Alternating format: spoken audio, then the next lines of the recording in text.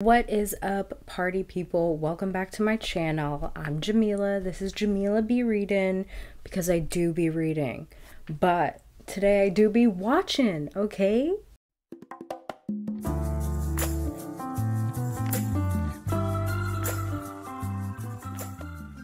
So this is the last of the A Scaredy-Cat Takes on Horror series that I'm doing this October. If you haven't checked out the rest of my videos, I will go ahead and link the playlist down below and in the cards above. But basically, I read some horror books, I read some horror manga, and I watched some horror movies. And today, I'm going to be talking to you about the horror show that I watched, which was The Haunting of Hill House.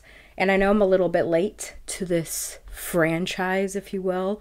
The Haunting of Bly Manor came out this month, and that's what everybody's been talking about, but I'm going to be talking about Hill House because I just watched it and I see why everyone was obsessed with it. It was so good. Oh, and also, I don't know if you can tell, but I have this Halloween Town shirt. See that? Hello, hello.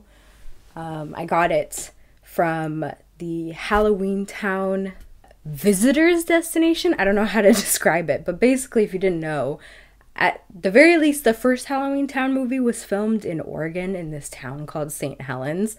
So every year in October for Halloween, they have like a whole gathering in the town. They have the pumpkin in front of the mayor's building. At least that's what it was in the movie. I don't know what it actually is IRL, but sometimes they'll get guests from the movies. I went last year and it was fun. It was super bizarre though because there was a little like Halloween parade to kick off the evening and there was some anti-vaxxers in the parade. It was very strange. The whole experience was fun but strange is how I describe it.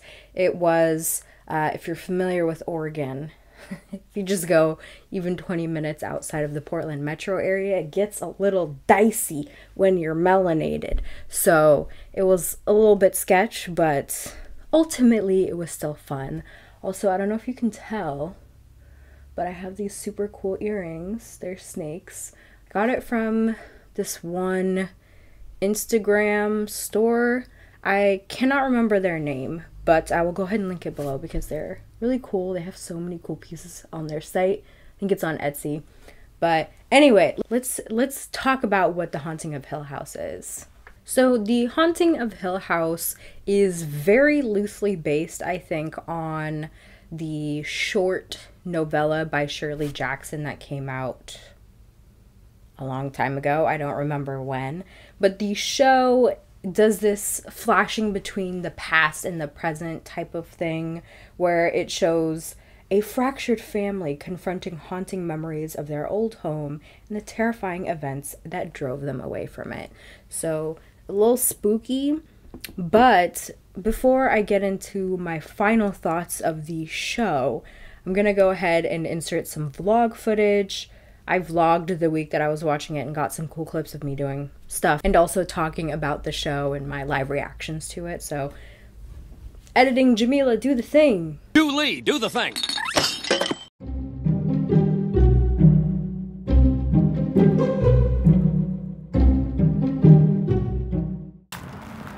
Hello. I don't know if you can hear me through the mask, but I'm walking to Whole Foods right now. I'm gonna be baking a pumpkin pie today. But I wanted to talk about The Haunting of Hill House, which I started last night, and I only watched the first episode, but it was really good. It was a little freaky, you know? I got a little bit, but I'm really interested to see where the story is gonna go. Especially, I like that it goes like present to the past, showing what happened that led up to where all the siblings are right now. So yeah, I will update y'all a little bit later when I'm less out of breath.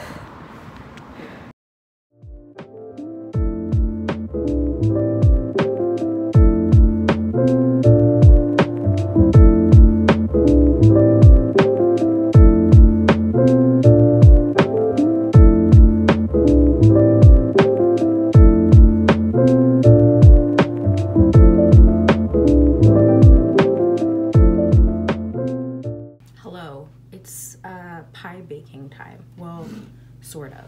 So I have this here pie pumpkin that I'm going to chop and put in the oven so it can be smush.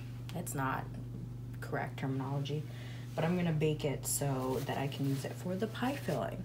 And that's gonna be in the oven for about an hour. So this is gonna be like an all-day process, really. Yeah. Don't really know how to I don't know how to cut this.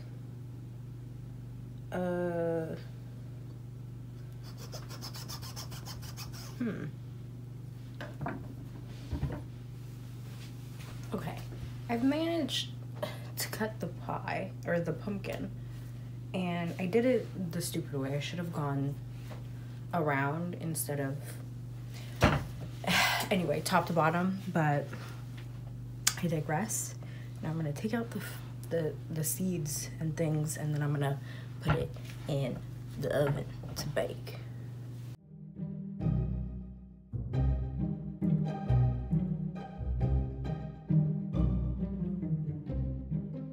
So update on me right now. I stubbed the shit out of my toe and it hurts so much now. So there's that. Other than that, the pumpkin is almost done baking. Oh, sorry, I was eating a donut. The pumpkin has almost finished baking, so I'm gonna let that cool. But I realized there's no butter in this house, so I'm gonna let it cool while I go and get some butter for this pie that I am, you know, is taking a lot longer than I thought, but I prepared for this because I actually, for once in my life, did my homework not the day of.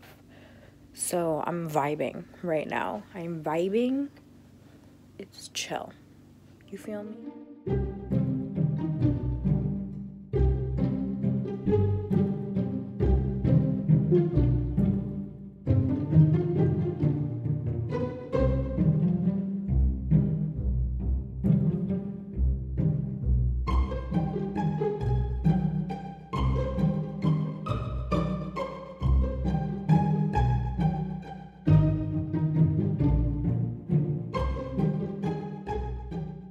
Hello, this is Editing Jamila. I realized that I never got any footage or anything about the pie. It was okay. The crust was actually surprisingly good. That was the part I was the most worried about, but the filling, there was something missing. It was not the best, but it was okay. I'm still eating it. Whatever.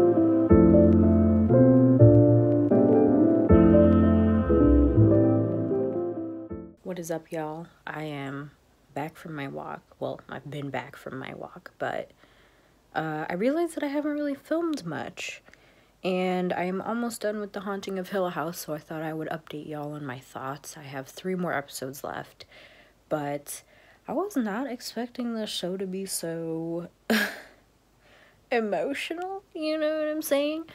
It's definitely a lot more like family drama than I was expecting. Don't get me wrong, like, parts of it are scary. But I guess, okay, so the last thing I remember, no, I watched an episode after that. I think it was in episode 6 when it was going through Nell's life and stuff. And how, is she the bent neck lady? Is she? I don't know. I was kind of just like, man, was she the bent neck lady this whole time? It's just been a whole cycle of her being afraid of the bent neck lady, but then she was the bent neck lady. I don't know. I'm kind of confused on that. I guess a lot of my thoughts are, I'm wondering if there was actually anything like actually like anything supernatural happening, or if this is all just supposed to be like an allegory for like mental health issues. I don't know. Because parts of it where I'm like, oh yeah, there's definitely something haunting them. And then other parts I'm like, well, maybe not. Maybe like the whole reveal at the end was that this was not real. I don't know.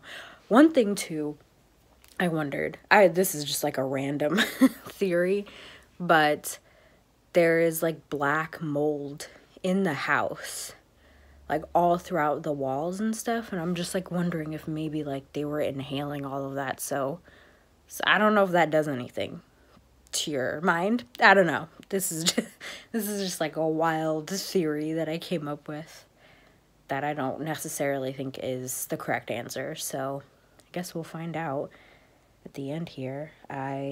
Yeah, it's definitely emotional.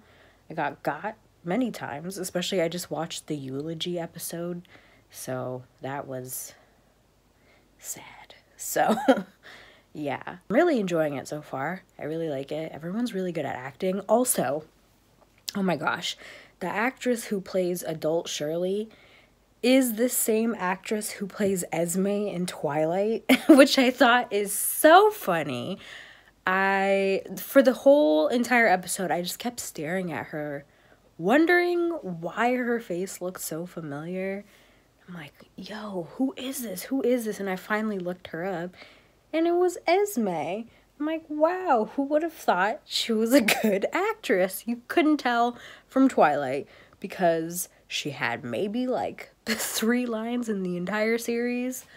Anyway, she's really good in this show. Honestly, all of the acting is really good. The casting for the younger kids and them as adults is really good too. So yeah, those are my thoughts right now. All right, so let's jump into my final thoughts of The Haunting of Hill House.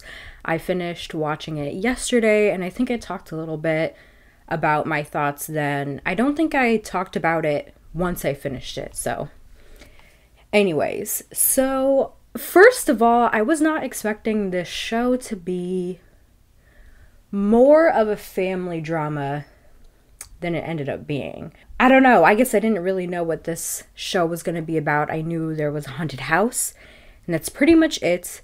I thought it was going to focus more on the scary supernatural aspect, but really the show follows these 5 siblings who are reconciling with their past and the events that led up to their mother's suicide. Editing Jamila again. I just wanted to quickly clarify when I said suicide in quotes. I'm just not sure if that's how it's supposed to be interpreted, or if the house was actually haunted and the ghosts led to her death. But I just wanted to clarify because I didn't want it to come off as insensitive, because I'm, as you'll see further down this video, I'm unsure of how the show is supposed to be interpreted. But yeah. I think the biggest thing for me that I find interesting, and I don't know, is the ending supposed to be up for interpretation? Because a lot of it is me wondering if the ghosts are real, if the supernatural aspect of it was actually real, or if it was all kind of supposed to be like an allegory for mental health issues, for trauma, and all of that stuff. And I'm kind of split both ways, especially by the ending of the show, because there's a couple things that lend towards you thinking that, oh, this is like the ghosts and stuff are real, and there are other aspects of it that make you think it wasn't, and it was just a way to show these people dealing with their trauma. So at the end, one thing that made me think that the ghosts and stuff weren't real was Theo. So throughout the show, it is implied that Theo has some sort of ability to feel, I don't know, energy, vibes, maybe memories by touch, and she wears gloves through most of her life because when she has that skin contact, she can feel these things. And that never really gets truly explored. At the end, when she's moving out of her sister's like guest house, she leaves behind her gloves. And so it makes me think that, oh, this was just like she was able to move past her trauma and she doesn't need to wear these gloves anymore. The other thing that makes me think that the ghost stuff was not real was Shirley. We find out that Shirley cheated on her husband years back, and she keeps seeing the guy that she cheated on him with, and presumably he's still alive. There's never been any indication that he died, so I mean, he's not a ghost in the sense that he's dead and he's a spirit coming back to haunt her. It's a ghost of her memories, a ghost of her infidelity, if you will. And so, again, that just kind of makes me think that the ghosts were just a way to explore these themes. But on the other hand, we do see all of the ghosts at the end when Steve is leaving the house. And the Dudleys, there's like a little scene at the end where Mr. Dudley is taking his wife to Hill House so that she could die there, so that her spirit will continue to live there. On top of that, it turns out that Olivia, the Crane matriarch, accidentally kills the Dudley's daughter, and her spirit stays on, and they all want to still see her and visit the house. I don't know. This is just me like trying to find like the deeper meaning of this show. It really honestly could go either way, but I thought it was really good. Definitely cried like a couple of times. Not even a couple, a lot. Especially that eulogy episode. I was like, ooh.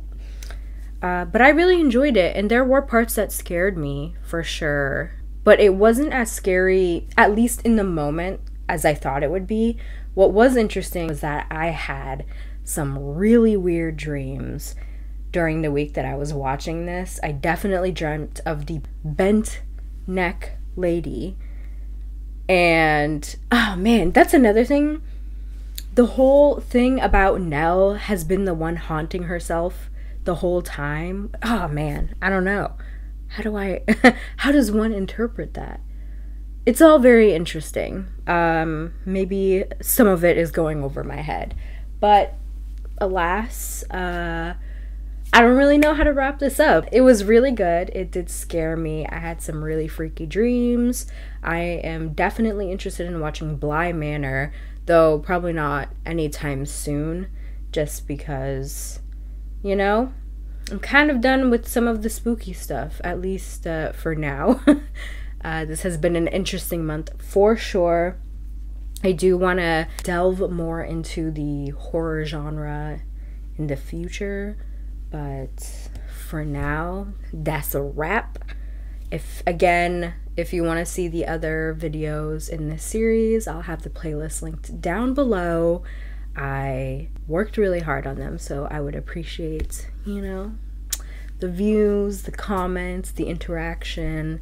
Don't forget to subscribe, you know, like and comment. Let me know what your favorite horror medium is, whether you like to consume it through movies, books, all of the above. And you can follow me on Instagram, Jamila B. Readin. You can follow me on Twitter at Jemilando, where I get a little more spicy. You can add me on Goodreads, all of it, as I always say. But I'll see you in the next video. Bye, friends.